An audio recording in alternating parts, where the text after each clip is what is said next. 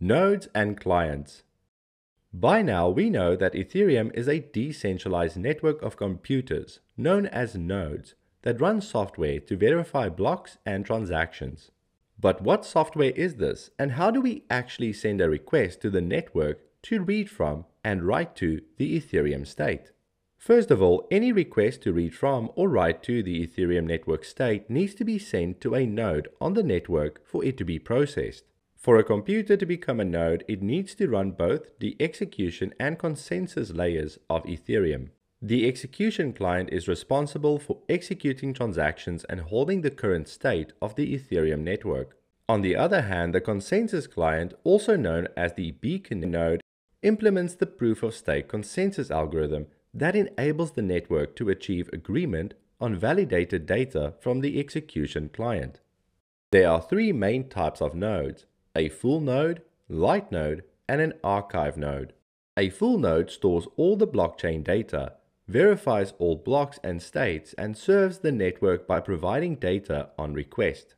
A light node only downloads block headers and gets other information from the full node, but it is less hardware intensive and enables users to participate in the Ethereum network. An archive node stores all data and builds an archive of historical state. But this is more data intensive and is intended for services like block explorers. Now, why would you want to run your own node?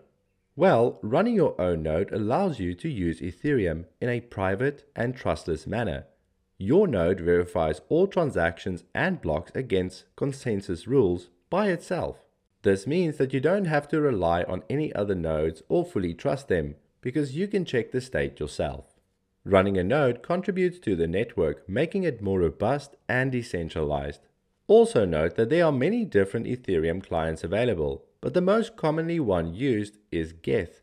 Geth is an implementation of an Ethereum execution client. Now the big question is, how do we communicate and send requests to the Ethereum network if we are not running our own node? This is where the JSON-RPC comes in. The JSON-RPC is a remote procedure call, a protocol encoded in JSON.